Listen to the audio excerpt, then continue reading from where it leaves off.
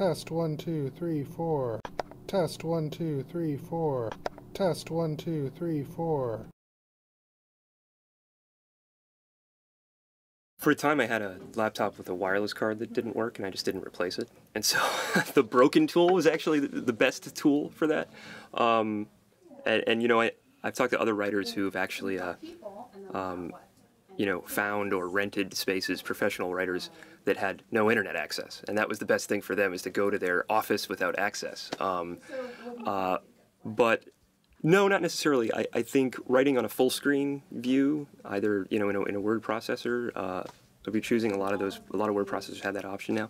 That can help, because you're just looking at the page and not your desktop with the icons. You know, if you're looking at your dock or something, and you see the icon for a web browser, I think you're more likely to click on it. It's like eye candy or something, you know. And so I think a full screen view is kind of helpful.